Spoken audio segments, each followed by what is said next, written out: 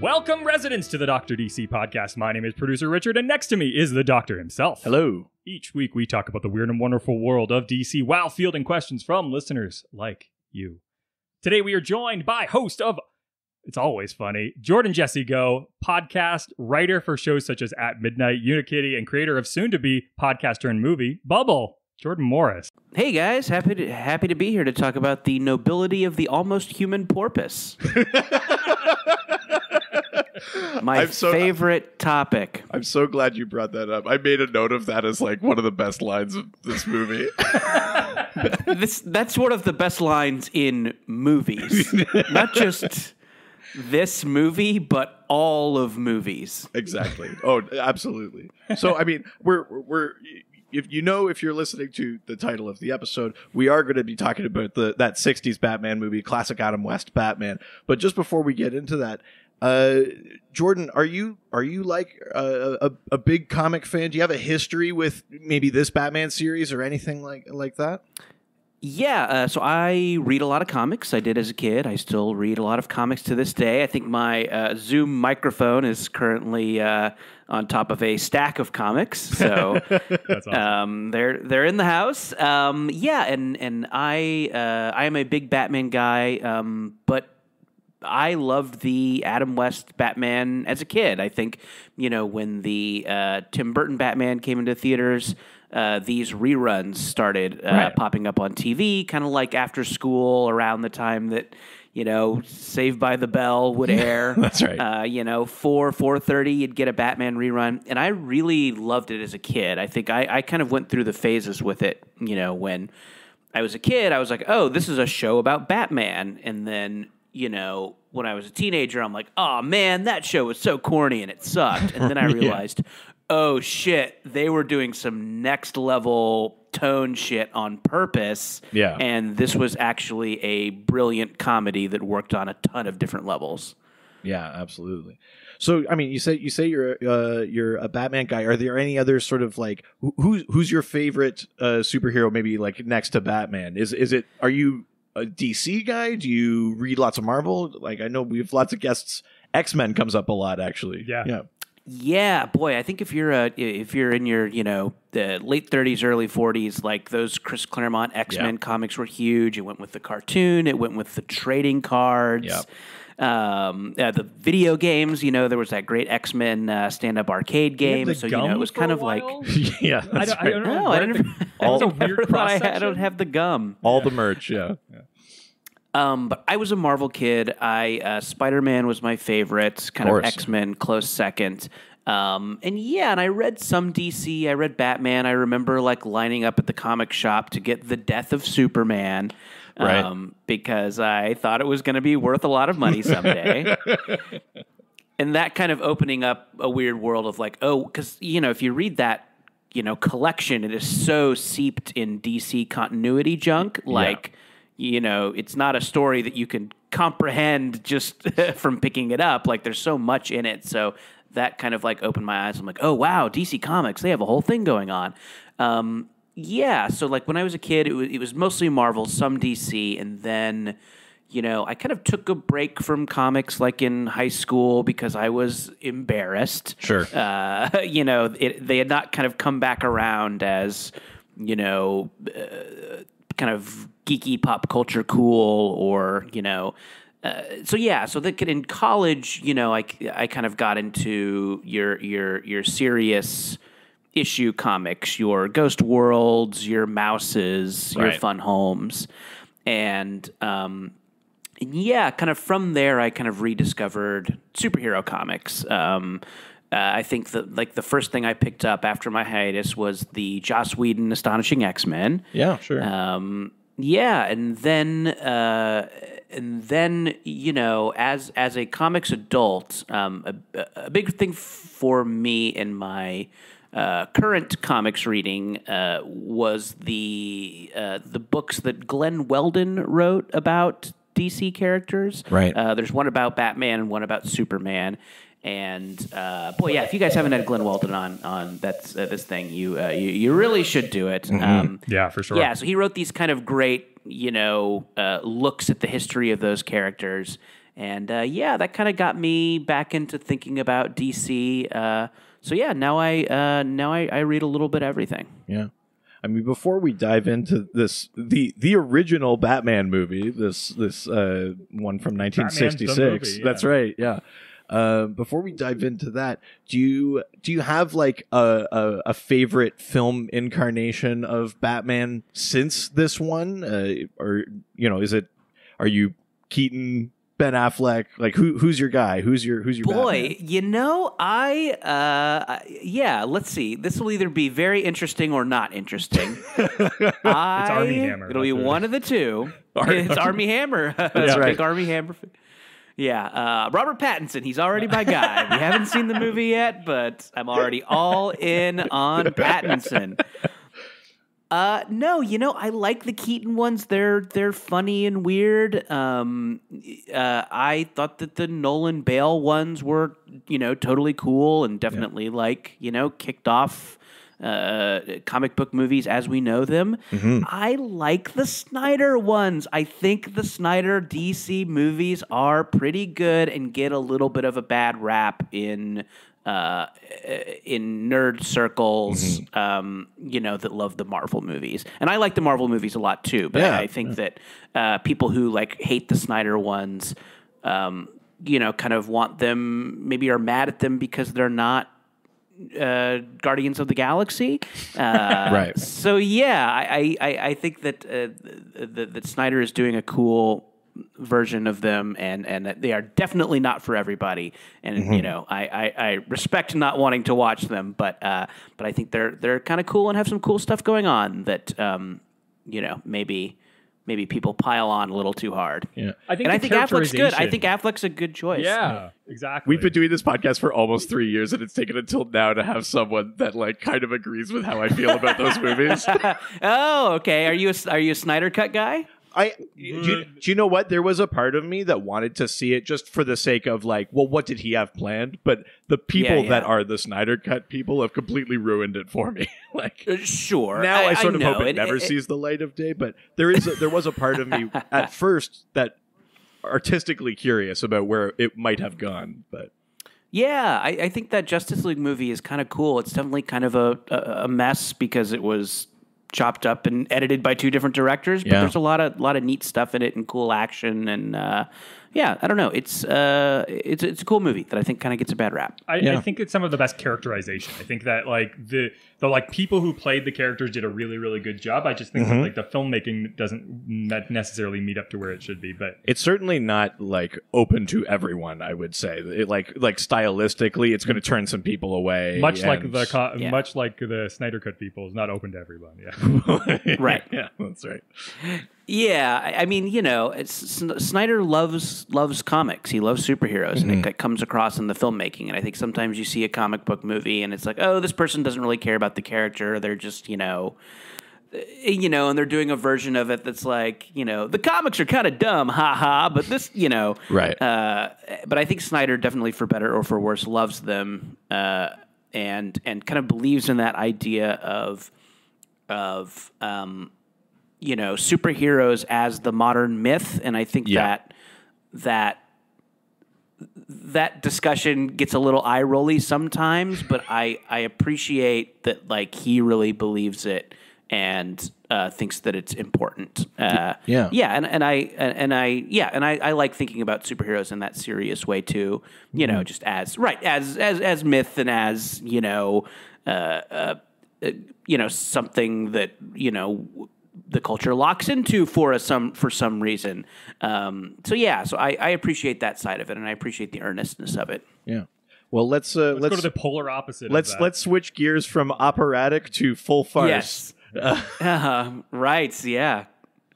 So we all rewatched the Batman movie from 1966. I assume, Jordan, this wasn't your first time watching it, was it? It was. It totally was. Really? So I watched the TV show as a kid, and I knew the movie existed. Yeah, and I think I had seen bits and pieces, you know. I mean, it's very gifable, very YouTubeable, you know, so I knew about shark repellent. Some days you just can't get rid of a bomb. Yeah. Some days you can't get rid of a bomb. Oh, so funny. Yeah, I mean, I think it is something that I had seen in clips, but I had never seen the whole thing. And God, what a treat! What a goddamn delicious treat this thing was. Let's just get right into it. What are some of your thoughts here? Yeah, I mean, just very funny, great gags, great jokes, and I think that, you know, this is such a misunderstood series. And I think that, like, yeah, that you know, that it was, you know, that it was lazy, or that it was bad, or that it was, you know, it was corny without knowing that it was being corny. But man, it is so funny. And everyone's so good in it. Everyone's great. Adam West is so funny. And even in the little things, there's this moment where he's staring off into the distance while opera plays, where he realizes that the woman he was falling in love with, the Russian diplomat, was actually Catwoman in disguise. That's right. And he looks off into the middle distance while opera plays in his head. And it's so funny. It's so funny. It's so serious. It's a longer shot than anything in 1917. It really is, yeah. So the basic premise for people that may not have seen this movie. So we're taking the Adam West Batman, Burt Ward Robin, and they go up against four of their greatest villains. The Joker, played by Cesar Romero, the Riddler, played by Frank Gorshin, Catwoman, played by Lee Merriweather, and the Penguin, played by Burgess Meredith. And the plot basically is that the villains have stolen this like instant dehydrating machine, and they plan to dehydrate members of essentially the UN Security Council, the World Security Council, and put them into little vials. Yeah, they put them into little vials, and they're going to hold them hostage for billions of dollars, basically. $1 billion each. Yes. Yeah. The 60s, that's a lot of money. That's the basic premise of this movie, but there are so many other things that happen. Like, the movie opens with the famous, as you mentioned it, the shark scene, where Batman's flying over the bay in a helicopter, and he goes down on a ladder, and the ladder goes into the water. A shark has a very fake shark is biting his leg, and he's punching it. But it's like not a shark sound. I mean, not that I would know what punching a shark sounds like, but I don't think it's the. Oh. That's a funny critique. Yeah. It's the Foley work. Yeah. So you can see actually when he comes up and the shark's on his leg, like water is shooting out of it because it's full of holes. Yeah.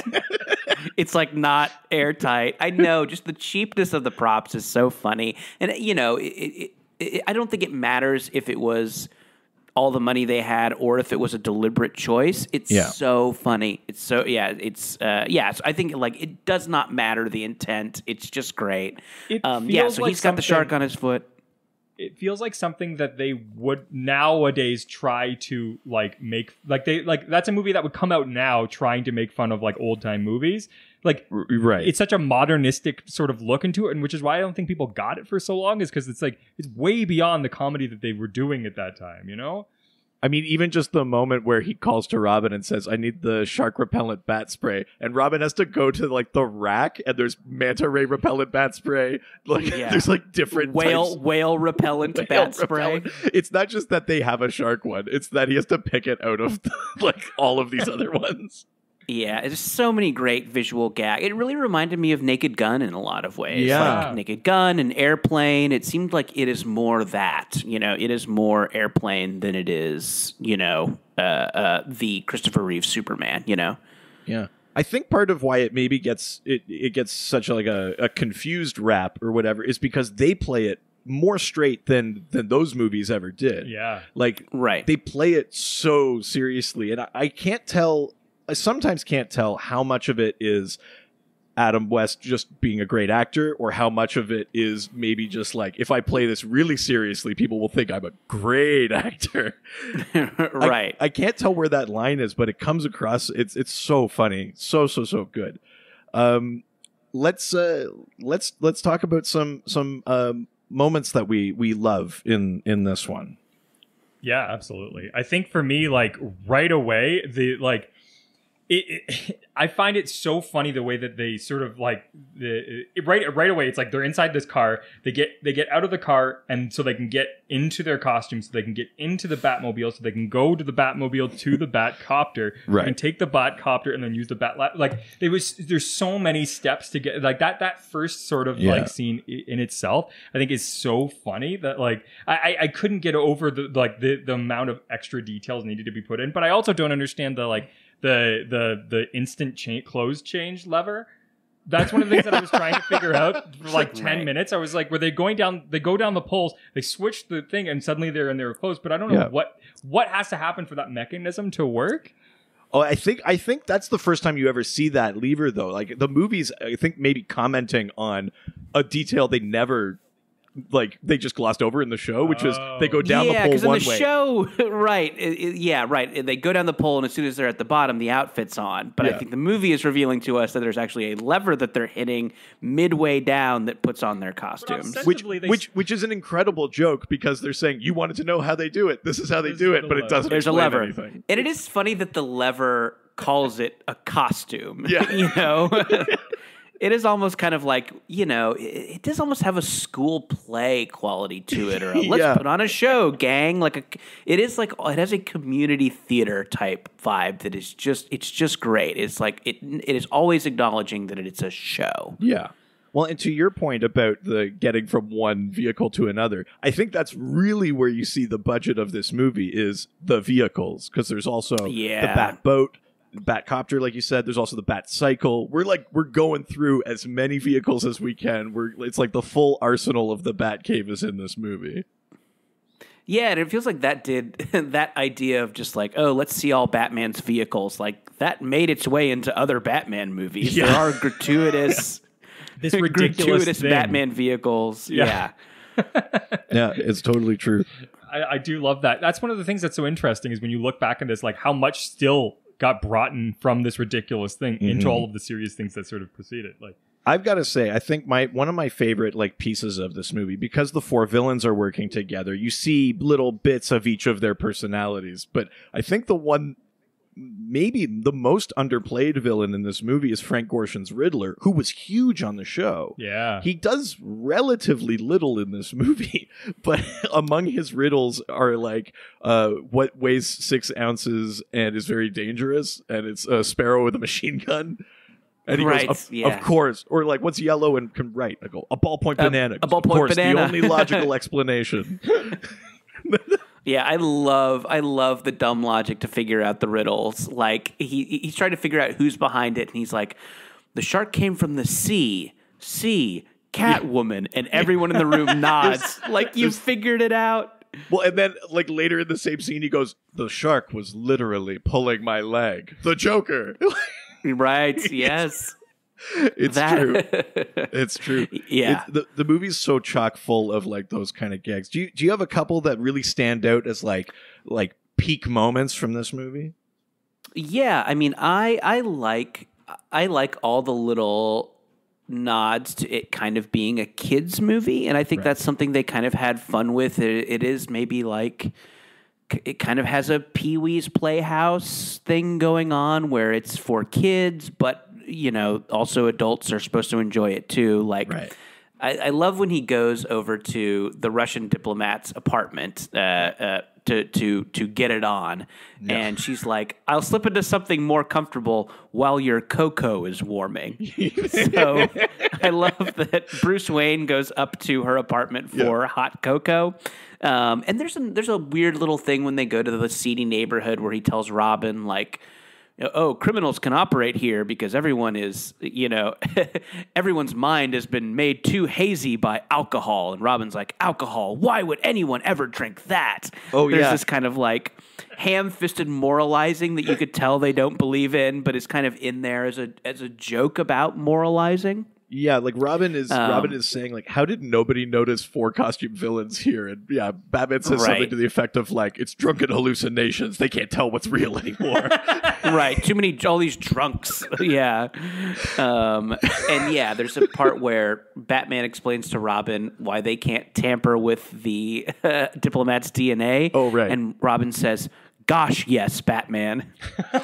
Just like, true. Gosh, yes is such a funny thing because Robin's supposed to be a kid, and I don't know. That stuff is really fun. I like the detail that he makes Alfred drive the Batmobile to tail him while he's Bruce Wayne because Robin is too young to drive. Yeah, that is good. And yeah, and Burt Ward. Well, Burt Ward clearly is 25 or 26 in this movie.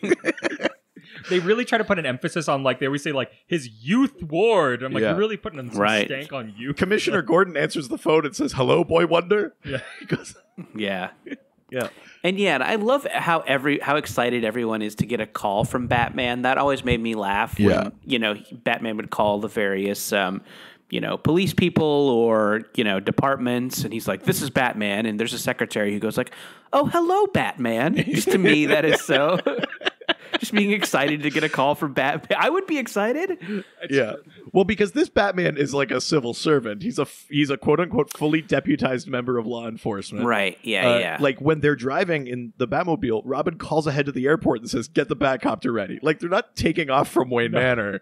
They're going to the airport just stores the bat. Yeah, the community loves him, and they're just there to like help Batman in any way they can. Yeah, exactly. He gets pissed when they call him the cops get pissed when they call him a vigilante. Yeah, they're like, "He is not a vigilante. Like, he is a deputized member of this. He's just a cop who we don't know who he is." Yeah.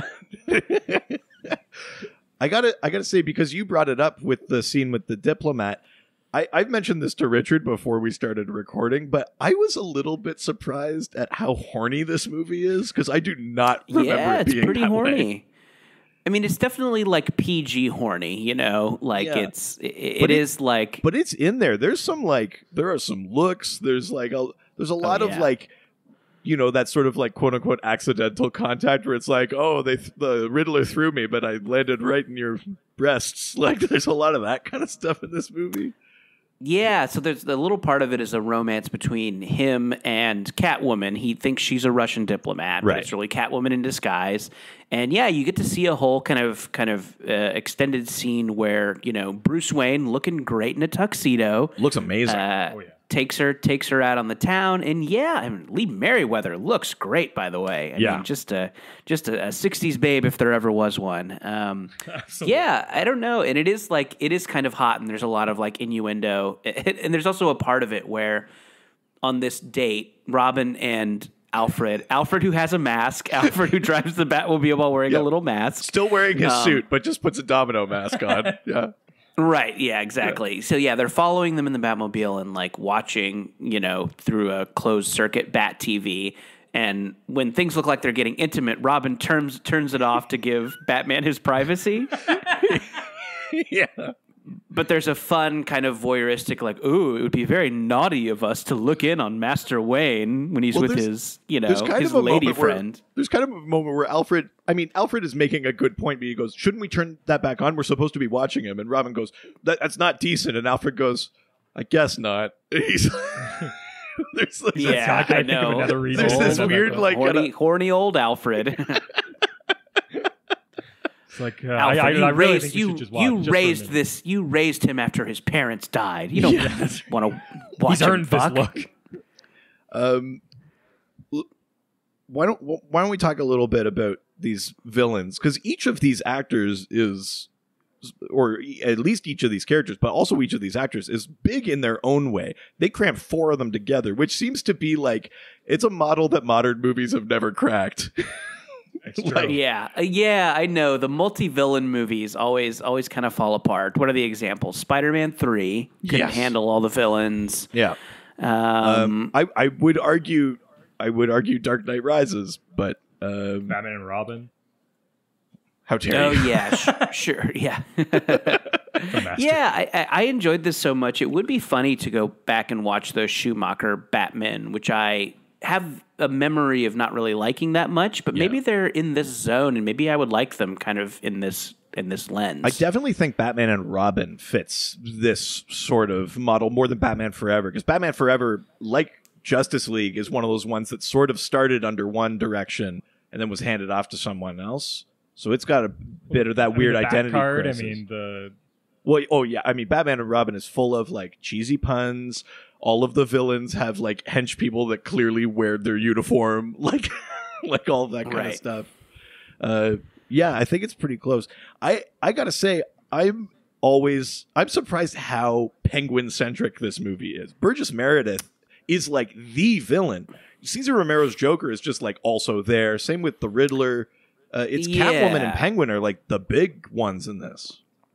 Yeah, I will say though, I always love how you can see Cesar Romero's mustache underneath the clown paint.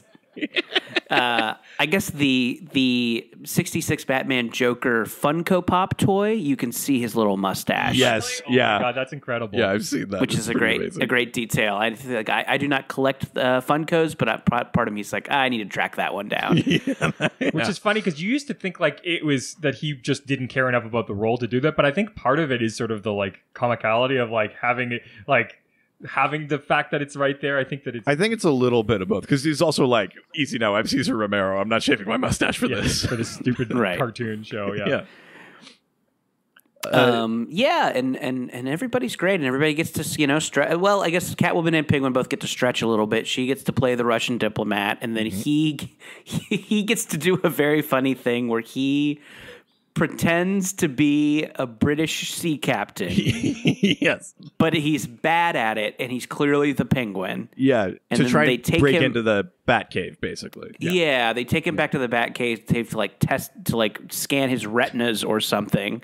So they get to do little like characters doing characters, which is a lot of fun.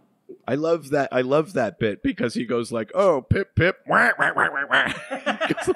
Right. He's saying stereotypical British stuff, but he has to quack like a penguin. When he a great bat gadget is they have to they spray him to make him unconscious when they take him to the Batcave, and then Adam West says, "I'm going to give him the Bat Wake now," and he sprays a different aerosol. And he wakes up and instantly like, wah, wah, wah, wah, wah, wah. And he goes, oh, the Batcave. Oh, cheerio. Right. A lot of Batman's tech in this is aerosol based. There's a lot of sprays. It's a lot of mists. It's a lot of spritzes. Same with Penguin. He's got like knockout gas in his umbrella when they storm like the world nation's building. The 60s was like the advancement of like aerosol technology, I think. I mean, there's so much things based around aerosol. I mean, it probably is like the height of tech for that. It's also like I think the lowest budget gadget you can make. I mean, that's where it's true. Like we'll just color the gas, it'll come out, we'll do the scene. Yeah, I guess it is like how every modern action movie these days has like a drone in it. Like, they have to escape a drone. It's just because it's the most current technology. Then it's like, look out, the bad guys all have aerosols. That's really funny, yeah. Any other sort of highlight moments there? Oh, I mean, for me, it's all of the little tiny things that happen in between, like sort of the big set pieces, where it's like the quiet conversations where you see like the little head tilt where you just go, wait, what? Like, is that what they were referring to? Like having that scene where first of all, I didn't really understand what was happening with that boat, because it's like the first scene is like on a boat, and I don't really know what they were doing there, because you were thinking that the intent of it was to get onto the boat, right? But once the shark thing happens, they just immediately flash forward to like after what had ever happened on the boat. Yeah, because the boat wasn't really there. Yeah, it was the decoy, like a mirage boat. That thing is maybe 2 ticks too complicated. Yeah, but yeah. And then it's just the police like pushing away like the press. But I just love the idea of Batman standing in the press is like Batman, you have to answer a question. He's like, I don't want to do that. Police like, get the hell away from Batman. Yeah, Batman just has a daily televised press conference, it seems. Yeah. it's so different from like the police have to officially be like against Batman sort of take that we have now. It's right? so different, but also just like the idea of Batman in the daylight is also a thing that I always love about these. Is like Batman is so synonymous with like he works in the dark, like he's in the shadows, and this whole thing is just like the most amount of light possible. He's just driving on the street, and he's parallel parking, and then he goes into a building. That does seem like something that they thought was fun or funny. Is how can we have all the Bat vehicles just on the freeway or in the harbor, and then there's a whole scene where they just run down the street in their uniforms, and it looks like they just had them run out into traffic. It looks like they're just filming a city street and with them running around. It's so great. Yeah, they decide that it would take too long by taxi to get to the World Nations building. So there is no Bat taxi. So they're going to run. They're going to get... And the reason they can't fly the Batcopter there is one of my favorite bits, which is the Batcopter gets shot down like at the beginning of the third act of this movie, and the Riddler thinks that he's killed them, and they're going down, and they go like, oh no, this is it. And then crash, they just unbuckle, they get out, and they've crash landed at the foam rubber wholesalers convention, and they just land on this big pile of foam rubber. And there's a sign next to it that says foam rubber in its crude form. It's like the funniest sign joke in history. That is really delightful. God damn, I love that so much. What would, if you had to, we've mentioned a couple of things, but if you had to say like, what are the things that inadvertently we did learn from this movie in making future Batman projects? What would you say are like some of the biggest, most influential pieces of 60s Batman? I think the like big lesson of this is that like these characters that have been around for a long time, you can do a lot of different stuff with. And, I don't think this is any less of Batman than, Batman v Superman is. Like, that is also Batman, and this is Batman. And, I think it's just a great testament to, like, these characters have been around, so long, like almost 100 years now. Like, they've been around so long because they're great characters, and, you can fuck around with them. You can fuck around with them in really fun ways. And like, I don't know. I think it's a fun lesson in kind of not being too precious in, what you think a character is or what you think a franchise is. Because like, this has as much right to be Batman as the Nolan stuff, as the Snyder stuff, and it's great. And it's all great stuff. And you may, even though you prefer it one way or prefer it the other way, doesn't mean that this is any less valid. And I think that's really cool. And I think because, so much of like entertainment is reshuffling IP these days, for better or for worse. I think it's nice to kind of remind oneself that like you can see a different version of something and it can still be cool. And it's how you help things keep fresh, because I don't know. I think some of this big franchise stuff can all start to look so samey. And, I don't know. It's just kind of fun to see a different version, and it's fun to see, like, someone take a swing. Absolutely. What's fun about this is that I think that for a lot of people, this was their first interaction with Batman, which is really interesting because it's a thing that I think works best when it's like the 10th Batman thing that you've encountered, because I mean it was able to exist after like 20 years of Batman existing, and that's sort of how they could play on the form. But so many that meant that those people had to have read the comic books to get why that it's funny what they're doing. And I think that it's now even funnier looking back on it because we've had almost like 100 years of Batman to look on to then pull this out. It's like all of these things that have been playing on for years. It's like it makes it. I think it makes it way funnier now than it ever was. Well, and I mean the comics at least still play on some of the stuff. I mean, Scott Snyder is a writer who will like deliberately introduce. I think it's in All-Star Batman in that run where he makes a deliberate point to show how all of Bruce's toys are bat-shaped. Yes. He's got like a pair of like knucks that come out of his gauntlet, and they're called bat knuckles. They're like sort of bat shaped. Now in that comic, that's brutal because they're like sharp and pointy. Yeah. It's like really violent in that sort of Frank Miller way, but it's also very funny in this 60s Batman way. Yeah, I read the miniseries White Knight, I think, by Sean Murphy, who I think both drew it and wrote it. And I think that's a great little Batman story, and definitely at the end, kind of Batman and the kind of assembled Bat family, Robin, Nightwing, Batgirl. They all get into different versions of the Batmobile to do this kind of raid on the enemy hideout, and like the fucking 60s Batmobile is in there, and the and the fucking Nolan Bat tank is in there. I don't know, it's just a great little like moment of like, hey, like this all counts, this is all valid, like it's all fun, and check out what a cool long history this thing has had. Yeah, absolutely. Absolutely. Yeah. Well, we also got lots of questions from our listeners about 60s Batman, partly about the movie, partly just about just the wider sort of world. I hesitate to call I was going to call it cinematic universe. Like, that's not what they call it. That's not what this is. Yeah. But why don't we get into it? Yeah, absolutely. Why don't we go over to Facebook first? Okay, going to the face in the book, go to the Facebook. Yeah, it's moments like this where we have guests that I actually respect that makes these drops like embarrassing. Wow. Take that, other guests. Yeah, fuck those guys. Just like this. First question comes from We've Only Just done. It's a lot weirder when it's like this long before we get into the questions that the stupid shit starts coming out. You're doing great. Oh yeah, thanks, buddy. I appreciate it. Own it.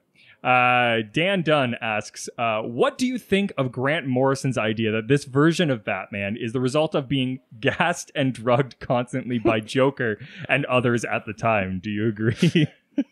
I hadn't heard that. Where does I mean, that is a very Grant Morrison type type concept. Where does that come out? It doesn't ring a bell to me. I actually couldn't find when he said that, but I there is something funny about that idea that like, if you're, I have to imagine it's Morrison trying to fold, as he often does, fold continuities together, give them all a place to live in whatever's currently going on. Yeah. And like the idea that like this whole thing is a crazy hallucination is like.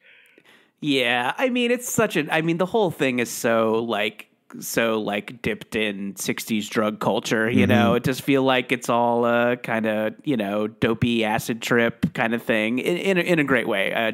By dopey I mean made by people who have been smoking dope. Yeah.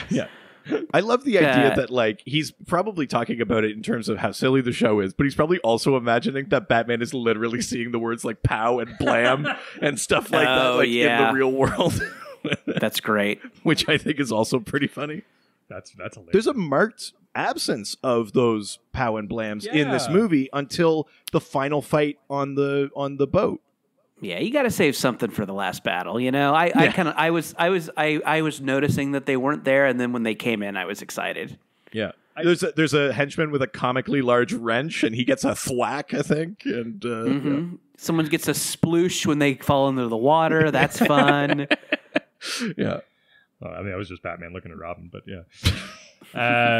All right, let's go to the next question. Let's do it. We're leaving Facebook and heading on over to Twitter. Twitter. First question comes from Jeff Whaley, who asks, rank your 5 favorite villains in this series. Yeah, so let's blow this up to like the full 60s Batman series. Who are your 5 favorite villains? Oh boy, number 1's Catwoman. Always a special place in my heart, and I'm talking about all 3 Catwomen. Lee Merriweather, Eartha Kitt, and Julie Newmar. Were those the 3 Catwomen? Yeah, those were the 3. Yep. Yeah, all great in their own way. It's such a fun character. It's such a fun performance. Oh God, how about the fight on the submarine where Batman has to protect the cat the whole time? And he throws it in a little life raft. I do feel bad for the actual cat in that situation. He really saved the cat in that moment. Again, yeah, there's the old old screenwriting adage. If we're calling, I won't say it's deliberate if we're calling back or forward to things, but there's a whole fight scene in that first Guillermo del Toro Hellboy movie where he saves a box full of kittens while he's fighting a monster. Oh, that's funny. That's awesome. Yeah, so Catwoman number 1, Joker number 2, Riddler number 3, Penguin number 4, and let's say King Tut number 5. King Tut, that's a good one. Great villain. I mean, it's really interesting that this show really brought the Riddler into sort of like commonplace, because I mean that was a pretty lesser known villain prior to the show. I mean, and I mean even nowadays is still like he's considered one of the big ones, but like really when you look at him, how often does he show up? And also there's a lot of modern comics that deal with the idea that like maybe Riddler's a one-trick pony and other villains don't respect him, which is like that's a pretty big trope. I like the Tom King Riddler thing, the War of Jokes and Riddles. I thought that was great. Yeah, and there's a good Riddler. A couple years ago, they did like a year of villains thing where like every villain got a one shot. There's a great Riddler one. I don't know who wrote it, where he spends. He like has this whole elaborate plan to, I think, kill one of the guards at Arkham because he stopped him from completing a solitaire game, and it kind of just shows like Riddler's is motivated by OCD. Right. So that one, that's am I remembering that right? That's from Forever Evil. But that was one of the tie-ins for that one. That is a very good one. Okay. The Riddler tie-in for Year of the Villain is also kind of weird. It's Riddler and King Tut basically commiserating that they're jokes. And he doesn't understand why Lex Luthor hasn't given him like an upgrade the way he has to other villains. It's like a whole thing about the Riddler like coming to terms with how he's perceived, which is sort of funny. Yeah. But maybe if you'd stop fucking hiding. Snyder's 0 year, I think, is the Riddler's the villain of that. That's a good. That's a fun Riddler story. Yeah. I think because it's the Riddler, though, I think those stories just need so much. There's such an added layer of thought you have to put into them to make him credibly a genius / the Riddler. And I think maybe that means that when there is a Riddler story, it's big and it's usually pretty good, but then there'll be gaps between them because it's like, I don't have the riddles in me right now. I need to like. Yeah, it's a lot of writing involved in being that villain. I just, if I could never fucking find another like Riddler question mark around Gotham ever again, I'd be pretty happy. Oh, the Arkham games? Fucking those trophies. Oh, yeah. Goddamn trophies. Do you have 5 favorite villains from the Batman 60s? A lot of those ones definitely came up for me. Egghead definitely is... Egghead, Vincent Price. Egghead, yeah. Gotta put that guy up in there. I think that it's like your proto Lex Luthor, like... You get a lot of the similarities, but with like more ridiculousness. But yeah, a very silly sort of Lex. Yeah, yeah. I think that comes up to me a lot. Excellent. Yeah, it's a lot of like intelligence-based characters with this, and like a lot of people like there's not a lot of like like action-based heroes and like villains in this. That's true. Yeah. I think it's a lot about outsmarting or pranks or traps or things like that. Yeah, it's very rarely sort of like they have like abilities that you have to sort of outmatch or anything like that. So sure. I think a lot of the ones that Jordan already said for sure. Is there anything that's popping out to you that's not? So I think for me, I mean, I've always loved the Eartha Kitt Catwoman particularly. I mean, they're all great, but she's so good. It's Eartha Kitt's voice, right? When she says like perfect, it's like, oh, that's exactly it. I always liked Otto Preminger as Mr. Freeze. Now, back then, Mr. Freeze didn't have the tragic backstory thing about his wife. He was just a cold guy with a freeze gun. So they're not particularly in-depth stories, but I love the design of it. He had these big bushy orange eyebrows and his skin was blue, and yeah, I liked that Mr. Freeze. Egghead definitely up there. King Tut is funny.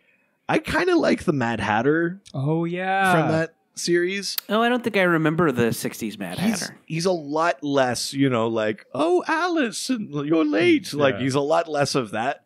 But I don't know. There's something funny about him. He's got this big bushy mustache and. It's just hat-themed crimes. It's so silly. I kind of love him. He shows up a lot in the first season of that Batman show. What's a hat-themed crime? Oh, Are you stealing hats or using hats? Or be like, oh, there's a crown on on display at the museum, and it's the greatest hat of all, and he he has to go get it. I must have that hat. Yeah, there's like They're a my lot thing. of stuff like that. Yeah, it's really a hat on a hat, isn't it? Yeah, Sure, yeah. I watched the pilot episode today, and it made me laugh so hard because it's the first villain is Riddler, yes, which is incredible, and his big like joke, his big trap is the fact that he gets Batman to break into a place that he already like owns and like steals it, and like to help him. Right. He like beats him up for a thing that like he's not even stealing it; it's a thing he already owns. So then he tricks Batman into coming in there, beating him up, and basically then he sues him. Yes. Yeah. His big thing is just that he's going to sue Batman for like assault and battery and breaking and entering. Yeah, it's like a PR nightmare for him. That's the funniest goddamn thing to like this big thing is like that's suing a someone. really good one.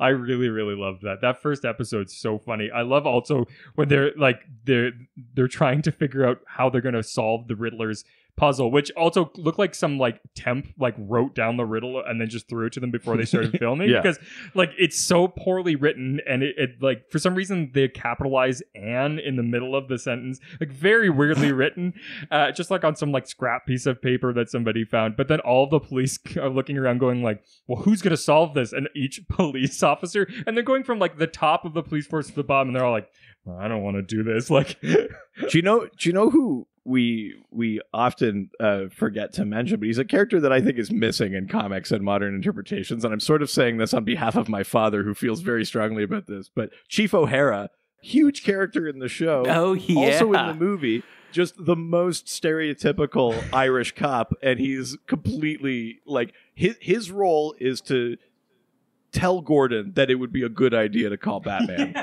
That's what he does. I guess that's Is that Bullock in the comics? They needed another cop who's not Commissioner Gordon to do something. But yeah, they both. I guess both Commissioner Gordon and Chief O'Hara like Batman. Yeah, they both like him. I mean, everyone likes Batman. Exactly. Gordon would say something like, "Oh, these dastardly foes, we have to call Batman," and Chief O'Hara would be like, "Right, great idea." And then that's it. This is hype I man. was just about to say, "Call Batman." Yeah, that's exactly it. I just love that it's the most cowardice-filled like police precinct. I think it's like the cops from Demolition Man, from the future in Demolition Man. Yeah, they have no idea what to do other than call Batman. Exactly. As if they're not going to do it, they all just kind of like eye the red phone and they're like, listen, we all know what's going to happen next. But I do love that the red phone is literally just to really call Alfred. Like, especially the first episode, Alfred picks up and he goes, "I'll get him," and then he just hangs up the phone. But also, we learn in the movie that the red Batman phone is next to a black phone that calls LBJ. Yeah, that's true. It's funny that the commissioner of Gotham can, like, just the guy from the city can just call the president at any point. That's really funny. I love that, including the president in that movie. They obviously don't show him. You're seeing him from behind the chair, but there's also a cat on his desk, so the president looks like Blofeld. Oh, yeah. Oh my god, that's good. All right, let's go to the next question. Let's do it. Comes from Master Gus 666. That seems problematic. What are some of the lesser known villains from the series that you would think would be fun in the Matt Reeves The Batman? So some of the ones that we mentioned, what's one that you want to see get like the modern treatment on film? A King Tut or an Egghead or the Archer or like any of those kind. Oh God, yeah. I mean, we're getting Penguin in the movie, right? Isn't that? I think we're getting a lot of them. We're definitely getting Riddler. Okay, who's Riddler? Riddler is Paul Dano, I think. Yeah, it is. Oh, that's good. That's good casting. That's good casting. We're getting Penguin. You're right. We're getting Catwoman also in that. Jeez. Boy, yeah, this thing's going to be a mess. I mean, it's shooting for the moon the way the 60s Batman one did. Who knows? No, I know. Maybe hopefully it'll be cool. I mean, I think Mad Hatter would be fun. Yeah. Is the ventriloquist guy in this, or was he an animated series only? I don't think ventriloquist ever made it to this 60s Batman show, but yeah, I agree. I mean, if they did do the ventriloquist, it would have been extremely funny and silly on this show. But I would definitely like to see a movie version of that. Yeah, that's something I think that Tom Hardy would have fun with. Tom Hardy could do a little voice for the dummy, and then a separate voice for the guy who controls him. I don't know. That's right. Yeah. Yeah, that'd be good. Richard, do you have any ideas? False Face would be awesome. False Face, sort of like your proto Clayface. Like that's right. He was a guy that could basically just like literally change his face, but not like real. It wasn't a power. He was just great at disguises. Oh, Clock King. Clock King would be awesome. I think that would be a really fun one. Yeah. Yeah, Clock King, historically a Green Arrow villain in the comics, but then both the 60s show and the animated Batman threw Clock King in there as sort of a nemesis for Batman. He's a guy who's like, he plans his crimes so perfectly. To the minute. Like to the second, right? Yeah. So everything, he steps right off the train right when the bus of school kids shows up so Batman can't chase him or whatever, like that sort of thing. Freddy the Fence? Who the hell is Freddy the Fence? There are some kind of one and done ones. I'm not sure I know him. I think I want to see King Tut. I know Jordan brought him up earlier, but that idea of like a normal guy and then he gets hit on the head and then he thinks he's King Tut. Though that feels like it could be really problematic. Oh, sure. Yeah, right. Yeah. Right. Have we evolved as a culture beyond King Tut? Yeah. I just feel like he starts putting on like an accent or something. Like it feels like... Oh, I see what you're saying. Yeah. Yeah. Batman doesn't have to beat him up because he gets canceled. There you go. That's right. It could also be the most like sort of modern take on it because that's who he is on the inside. I think that you could potentially have... I don't know. I think we're veering back into dangerous territory again. Yeah, maybe we just leave King Tut in the 60s. Yeah. Never mind. Another Joker movie, please. Yeah, let's do Joker again. We're all safe. Hey, Michael B. Jordan, you want to take a whack at Joker? Oh, I would be into that. Well, and the internet would love that too. So I'd love that. Yeah, the internet would have no issues with that. Wow. All right, let's go to the next question. Right. What's that sound? It must be morning. I hear the scream of a donkey. That's right. The next question comes from Braydon. So sorry, Braden. Who asks, if you had to choose one Batman character, villain or hero, to have been put in the show, who would you choose? So sort of the reverse question. Yeah. So, lots of villains either didn't exist at the time or they were too... they would have been too grim or whatever to put on a show like the 60s one. Who would you take and retroactively insert into that 60s world, make like a silly, campy version of them? Calendar Man. Calendar Man would be great. Yeah. I think it would be really fun to let Burt Ward stretch a little bit and to do a Nightwing thing where Burt Ward goes off on his own, becomes Nightwing, and then Batman has a new ward. I don't know. I love that dynamic of the Robins going off to be their own crime fighters. I don't know. And again, Burt Ward is such a such a sappy milquetoast in this. It's such like an easy fit to the 60s too, because you could very easily just like be like, okay, you're franchising, like be like, you've graduated, here's your diploma, here's your new uniform, head over to Bloodhaven. Yeah, and maybe they could have done a disco thing with him where he hangs out at their version of Studio 54. Maybe that's a little late, but I don't know. Maybe make him kind of like a modern swinging version of a superhero. Yeah, I love that. I think like a version of like Firefly. But you have to, you can't be just a full-on arsonist because that's not exactly the 60s sort of motif. But like, the Garfield Lynn's Firefly in the comics, he starts as like a special events like pyrotechnician, basically. Mm-hmm. So you could be like a guy that like uses like colorful fireworks or like special effects, almost like a Mysterio type kind of thing. Oh, yeah. I think a Firefly would fit. That'd be kind of interesting. You get some like things are about to heat up and like flicks a match and or we go a lot of puns. Yeah. We go full Condiment King. You could do that too. Oh, I really like. That's just made for that show, though. Yeah.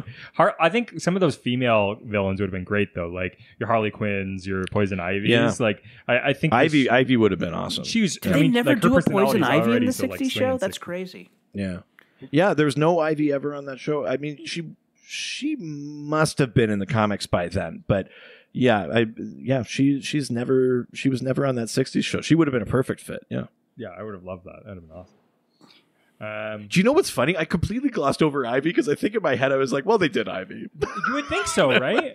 Yeah, I mean, the Uma Thurman Poison Ivy does seem like it is right out of this show. I mean, it does seem like they've done it maybe because someone kind of did. It was just in, 1999 or whenever. Yeah, that's a fair point. Yeah, that's true. She's just wrought with that, repressed, sexually repressed writer who wants to write about sexuality but can't for the thing that they're doing. Like that's what it feels like. There's something about an anatomically correct rubber suit. Yeah. That's awesome. Amazing. All right, let's jump into the next question. Let's do it. It comes from MadSeb77, who asks, let's say that Two-Face was a villain on the show in the 60s. That the producers would have allowed it if William Shatner wasn't available to play him. Which 1960s character could have filled the role? I say Anthony Perkins from Psycho or Roddy McDowall from Planet of the Apes. Wow. Right. So Two-Face almost made an appearance on the show. There was an episode written by Harlan Ellison, who wrote City on the Edge of Forever for Star Trek. And it was going to introduce Two-Face and Harvey Dent to the show, but it was deemed too dark. Really? Too gruesome. Was it Shatner that did it? No. Oh, the reason Shatner's brought up in this question is that years later, that story was put out both as a published comic and also as an animated film for which Adam West and Burt Ward returned to do voices, and Shatner voiced Two-Face. Oh, yeah. That came out kind of recently, didn't it? Yeah, I think maybe within the last 5 years, something like that. Yeah. So, it was kind of like Adam West's last performance, right? Yeah, I think it might be. So the question is, which 60s actor would you have wanted to see as Two-Face? Which is, I'm going to say the first thing that pops in my head is Burt Reynolds. How old would Burt Reynolds have been then? I don't know. He was in movie. He was in TV shows and stuff back then, wasn't he? I'm not sure. I'm a little hazy on the timeline, but Burt Reynolds, young Burt Reynolds, just in general, I like that idea. Yeah. Oh yeah. Who's the guy? Who's the guy who played James Bond only once? Oh, George Lazenby. Get George Lazenby. That's you could do that. Yeah, Burt Reynolds, God, especially Burt Reynolds would have been like 30 years old. That would have been perfect. Especially that picture of Burt Reynolds that you've pulled up there. He's very young on his Wikipedia. Yeah, he's very clean cut. He looks like a good Harvey Dent, a nice, nice good guy, but district attorney. Also refuses to paint his to cut off his mustache.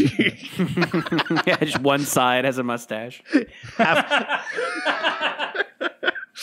I'll cut off half the mustache. Okay, that's incredible. Yeah, interesting. I mean, they would never get him, but if they could have landed Richard Burton, oh wow, be like, throw him in there. I love that. I would have. Yeah, it's amazing. Don Knotts was never on this show. I don't know that Two-Face is the right character, but it seems like Don Knotts should have been in there at some point. Yeah, I mean, a Don Knotts Two-Face. Like, oh, the acid. Yeah, and he's Yeah, Don Knotts would have been. I wonder who he could have done. He would be a good ventriloquist. He'd be the guy that the dummy is puppeting around. Shit, he would be perfect. That would be good casting. Yeah. Yeah, I like that one. I prefer that. That's the answer. Who should play Two-Face? Don Knotts should have played the ventriloquist. Oh my god, that's incredible. Yeah. All right. Let's jump to the next question. Sure, yeah. Awesome. Next question comes from Jake Murphy, who asks, Jake Murphy, is he one of the police from Gotham? Yeah, it's Chief O'Hara and then Sergeant Jake Murphy. Yeah. Right, yeah. Who asks, what creative team would you like to adapt the unproduced Batman versus Godzilla movie into an original graphic novel? Okay. So this is a thing that almost happened. Tell me about this. I didn't know this was a thing. They almost legitimately, like, they were ironing out the rights. It was like like getting the ball rolling. They were going to make Adam West Batman versus Godzilla movie.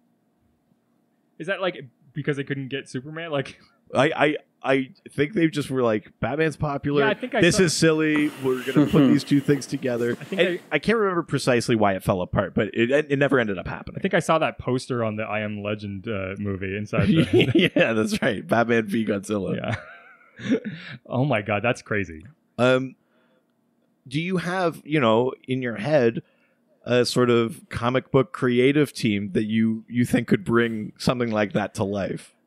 Yeah, you know who I like a lot, who I think has done some... I don't know if he did Batman 66 comics. I know he did Wonder Woman 77 comics. Right. Mark Andreyko, I think, would be great for something like this. He's so funny. I think he knows Batman, and he definitely, loves,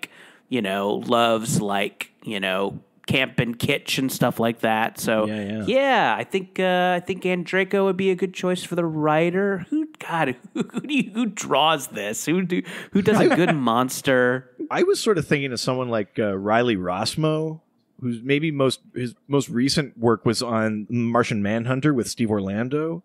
Oh, okay. But Riley Rossmo's I didn't read that, but Orlando's great. Yeah, Riley Rossmo's got this sort of it's almost terrifying, but it's also this very cartoony kind of kid-like art. Mm-hmm. I think it would be neat because it wouldn't necessarily put it firmly as this is a monster thing or this is a kids thing. It sort of sits in that weird middle zone. I think he'd be a good artist for it. Yeah. Yeah, I like that. Are you going to say Jeff Loeb and Tim Sale? I mean, that's my initial super introverted Batman versus Godzilla. Yeah, Godzilla looking in the mirror is like, why do I do this? Yeah. I mean, that would be great. It feels like it's ripe for a Grant Morrison sort of concept because it's so high concept. Oh, yeah, sure. I feel like you could you find out that Godzilla is from another universe inside of Batman's cave or something like that. And right. He accidentally lets him out or something. Feels like that's a thing. Probably work with one of his stalwarts, like a Frank Quitely or something like that. I would love to see a Michael Cho as his art though. I'm just pulling it up now. I mean, he's got that classic sort of 60s Batman vibe to his work that I think it would be really great to see him. Yeah, I mean, if we were answering this question several years ago, I would say Darwin Cook, but he's obviously passed away, so we can't do it. But Michael Cho, I think, is a really, really strong successor to that sort of style. Yeah. Yeah, absolutely. Yeah, that would be great. Awesome. Let's go to the next question. All right. Let's leave Twitter and head on over to Instagram. Now we're going to Instagram, take some questions and answer them. Yeah. It gets so much better as we go through. Hey, 170 some odd episodes in. We're great at this now. Next question comes from, quite simply, just Ben. Okay. Ben. Who asks, what's your favorite Batman 66 comic? Have you read any of the crossovers with other 60s series? Have you read any of these ones, Jordan? They basically started a full series of 60s Batman comics in the way that they did the Wonder Woman 77s. No, I haven't. I'm actually doing a little Google right now. No, that sounds like a blast. I would love to. After watching this, I only while I was watching this, I kind of remembered that they had done this, and it was something I've been meaning to check out. One of my favorite things about those Batman 66 comics is not only that they're drawing it in the style, or that you get the bam and the pow, and that the dialogue fits like the show. Yeah. It's that you get these narration boxes of the voiceover guy going previously, will the Caped Crusader escape? You get awesome. Those. They do all of these setups. It's really like watching a storyboard for special guest Will Ferrell for episodes that could have been. Yeah. And actually, the thing that's neat about that show is they basically do what we were doing a couple of questions ago. They've introduced retroactively a bunch of more modern characters to the 60s universe. Really? There's a Bane. There's all sorts of characters that they've gone back and thrown in. What's a 60s Bane like? Well, yeah, I don't know what 60s Bane is like. That's really fun. Woodstack, baby. But they did a couple on trucking, Batman. There's a couple of miniseries, though, that they did. They did a crossover, Batman 66 meets Green Hornet, done. Oh, neat. Like a crossover would, and they did a Batman 66 meets Man from U.N.C.L.E. Wow. They're both pretty Wow. cool. I would say I mean I like the Green Hornet one, but that's I think such an easier mesh. The Man from U.N.C.L.E. one is neat because it leans more on the detective-y Batman thing because he's helping these super spies. But I really like the Green Hornet one because you get the introduction of like Green Hornet was always a bit more pulpy than the 60s Batman was. So you get that sort of like, it's almost like you're introducing 60s Batman to 40s Batman a little bit. And there's something kind of interesting about that. Plus, you get Kato and Robin, and yeah, it's a ton of fun. That'd be great. Yeah, it's probably a little more 70s and 60s, but Batman meets Three's Company, I think would be a lot of fun. I think there's both of them kind of have a deception. There's a lot of deception in both of them. And and I think the Batman. So help me God, we will get Don Knotts into this series. Yes, I know, exactly. Yeah, the 60s one is kind of a farce in a lot of ways. So I think that would work. Yeah, that's funny. Can you think of like a different crossover you would want them to do? Something kind of 60s-y?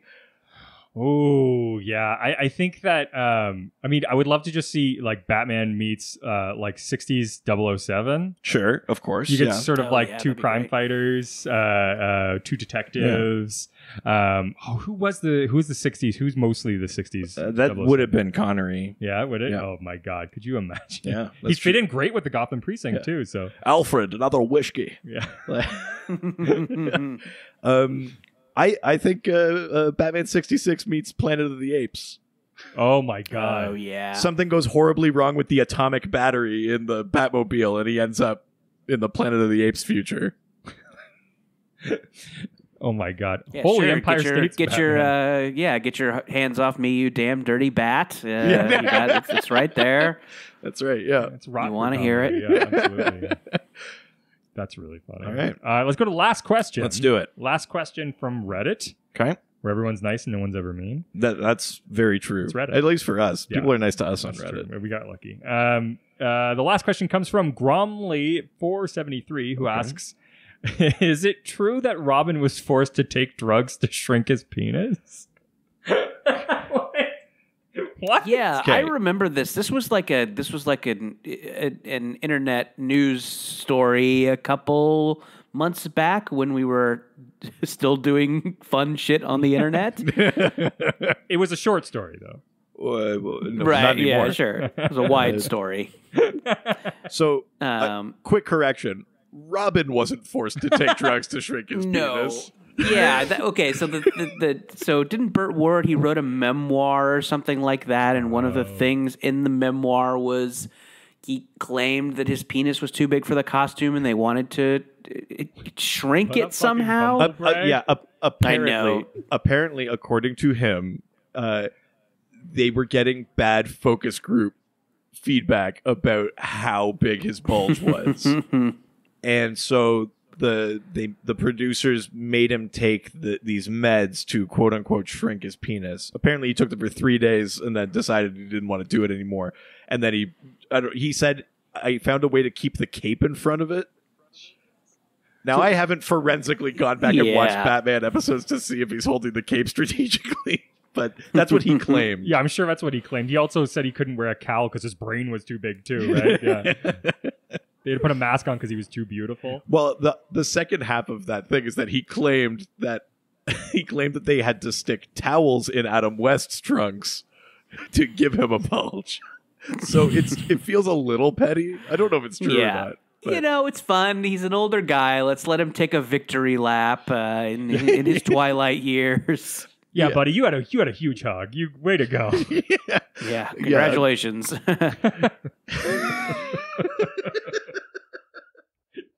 What's your favorite thing about your time on Batman? Well, let me tell you about my penis. Holy shit, that's incredible. Yeah. But yeah, Batman wasn't making Robin do it. That's a weird story.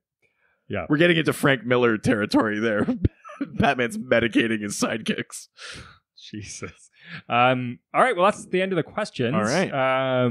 So that means we're going into the next section. Oh, that's right. I'm ready for this. Probably something we should have warned Jordan about, but so we're doing a thing called Dial Doc. Do you want to explain to Jordan what this is? There's no pressure to participate. No, but basically, the Dial Doc, this is based on Dial H for Hero, which was a classic DC Comics series where you get this magic rotary dial, and if you dial Hero, you become a never-before-seen hero or villain, as the case may be, with a wacky name and crazy powers. And basically, it used to be a way for fans to write in and say, I think this is a great idea, and they could just do it for a couple of pages, even though it wouldn't sustain a full comic. So every episode, we try and come up with two more Dial H characters. Each one. Yeah. Well, each week we each come up with one. Yeah. Let's to kick it off. We got a resident sent one in. So okay. Why don't we read? Let's have that one. Yeah. So you got a Batmobile, right? Right. Yeah, and it's not going fast enough. Right. I got a solution for you. Okay. You put it in a block of ice. Is it the Iceman Customs? That's right. The next question comes from the Iceman Customs. He's back. That's right. Who asks? So his Dial Doc entry for this week is a character named Earl Cababatusi. What is it? It's Earl Cababatusi. This is so inside. We have another person that writes into the show who goes by Earl Cababat. Oh, the Batusi is famously the groovy Batman dance. Oh. Okay, so this is Earl Cababatusi. This is the most inside baseball thing we've ever gotten. He is from the 31st century, and he once auditioned for the Legion of Superheroes, but he was rejected. Okay. When he dances the Batusi, the people surrounding him get lulled and dance with him. Okay. Studies have shown that he acquired his power from obsessively watching the 60s Batman TV show. Right. He is currently affiliated with the Legion of Substitute Heroes and was a good friend with Polar Boy before the latter was promoted to LOSH. Legion of Superheroes. I mean, that's way more backstory than we ever give these characters. Have ever given them. I do like the idea of making them like Batman, like 60s related. I do like the idea of it being like a hypnotic Batusi power. That's pretty good. That's fun. I like the idea of I'm going to try to do something that's a little bit Batman 60s. I'll try and think of something kind of campy. Yeah. Do you want to go first? Yeah, I can go first. Okay. I like my character's name is just quite simply Blackout. Okay. Who has the ability to strategically find the light switch in any room and have it be the closest to him anytime he enters the room, so that he can then turn out the lights. Right. And being able to do whatever he wants to. Yeah. Right. Okay.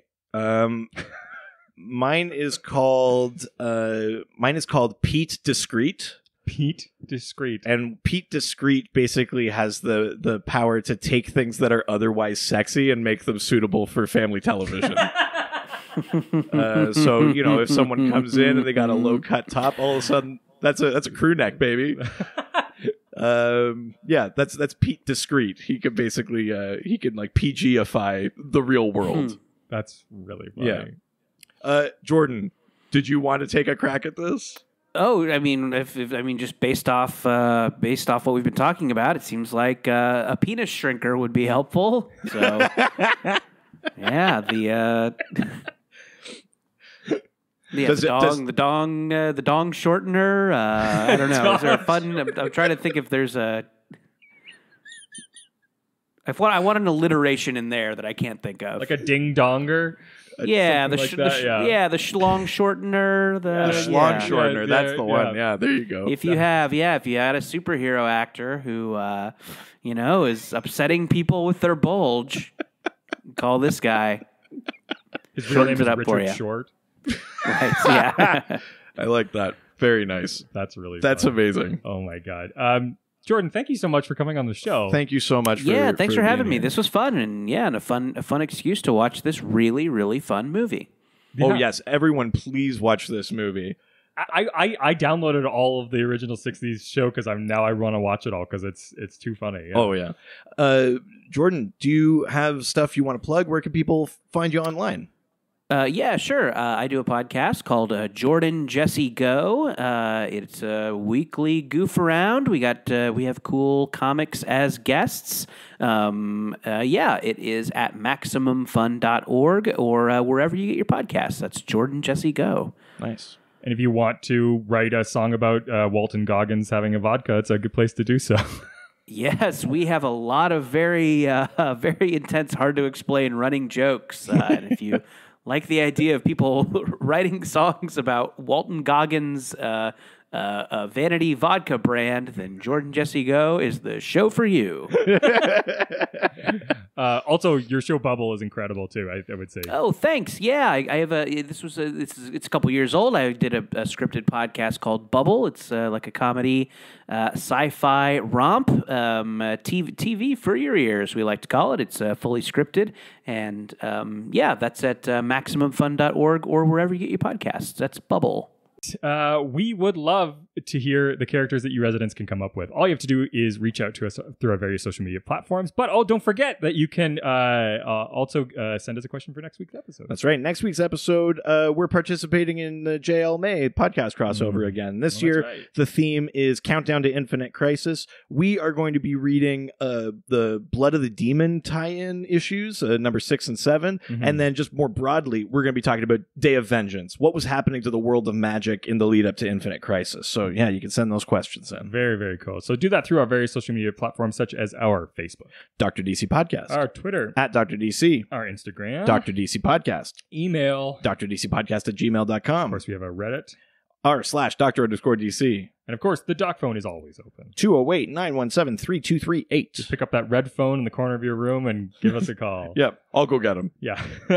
Also, not only can you talk to us online, but you can also buy our merch. Buy our merch. Our website. drdcpodcast.com or .ca. And then we're always looking for more reviews. 100 reviews. We're at 75, 76? We're at 75. 75 right now. If we get to 100, we're going to do a mini-series about the Lord of the Rings called Lord of the Rings. Of course.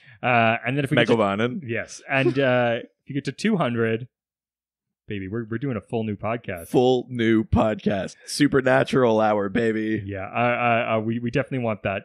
We pay for bots, steal your friends' phones. Yep. Post on any platform that you choose. And if you're Catwoman, pretend to be a Russian journalist and give us a glowing review. Pick up all of your bat phones and bat devices to be able to give us those reviews on those. Yeah. That'd be great. And of course, we also have more content that you can get every week through our Patreon. Patreon.com/DrDC. There are 2 levels. A $5 level is the Silver Age. $7 level is the Golden Age. But we do a full bonus episode every week. We talk about all sorts of different geeky things. We also have video episodes every week. There you can vote on what the themes for episodes are each month. There's all sorts of fun stuff, and we got cool stuff coming up because next month is Fanagar, so there's even more fun stuff coming. That's right. And if you're still want more content from us, you can't get enough of us. God, you make me sick. Yeah, you like our content, don't you? Little content bitch. We've got a YouTube series. We do indeed. It's not related to comic books. It's called Scaredy Guys, and we play video games that scare us. And you get to see us literally be afraid by everything. Yeah, we've done a couple of little mini series on The Last of Us, and then the remake of Resident Evil 2, and then tomorrow you're listening to this. So tomorrow we're starting our brand new series, which is the Dark Something Man of Medea. I think the Dark Pictures. Yeah, the Man of Medan. Oh, Medan. Oh, yeah. Medea's Man of Medan. Come on, this chip. Yeah, so that was not an accent I should have done. Yeah, Jesus Christ. Nope. Edit point. Jesus. But please go check that out. Like the videos, subscribe, and you can give us suggestions for other scary games you want us to play. Yeah, we'd love that. All right, that's it for this week. Adios. Ciao, ciao. They always fight for what is right. Live with danger and adventure. They are men of might. This was a Brain Freeze podcast.